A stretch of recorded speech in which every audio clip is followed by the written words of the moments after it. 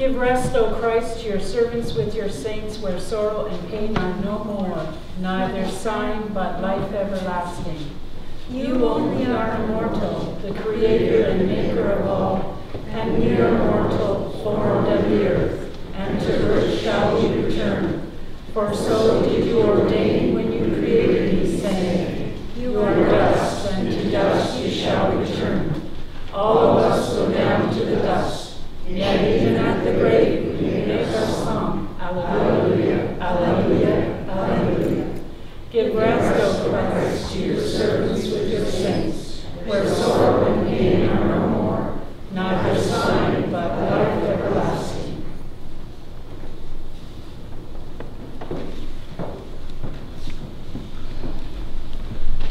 Into your hands, O most merciful Savior, we commend your servant Brad.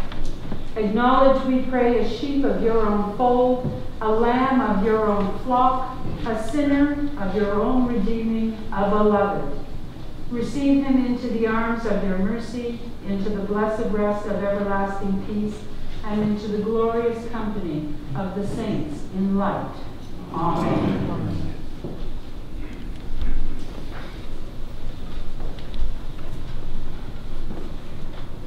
Now we are going to be going up to Maple Grove Cemetery, and we're going to be led up today singing When the Saints Go Marching In.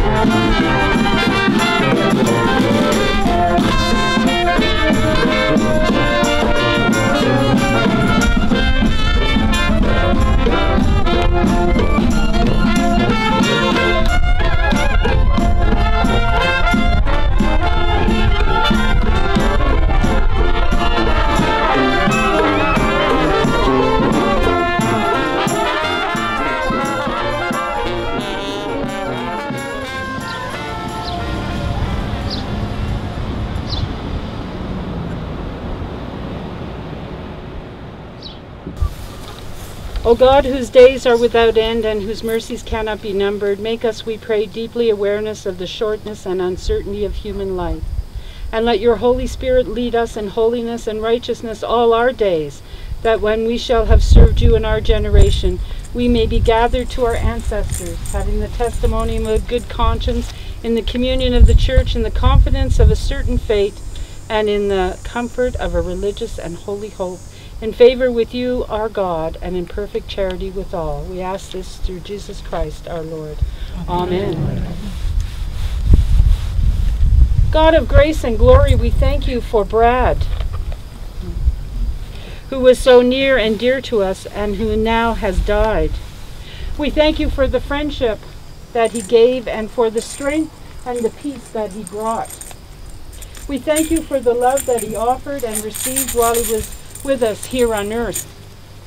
We pray that nothing good in this man's life will be lost, but will be of a benefit to the world, and all that was important to him will be respected by those who follow, and that everything in which he was great will continue to mean much to us now that he has died. We ask you, Lord, that he may go on living in his children, in his grandchildren, in his family, in his friends, in their hearts and minds, in their courage and their consciousness. And also that we do not brood over it so that it overwhelms us or isolates us from others. May God grant us courage and confidence in the new life of Christ. We ask this in the name of the risen Lord. Amen.